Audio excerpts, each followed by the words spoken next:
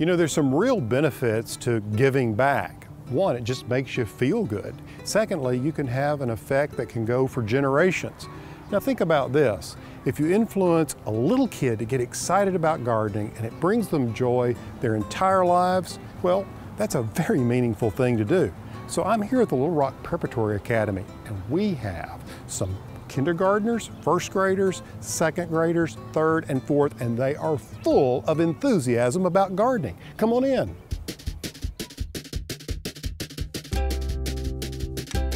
Are y'all excited about growing a garden? All right. Y'all have an awesome school here. I'm so excited about helping you with your garden. Is everybody here going to help us with that garden?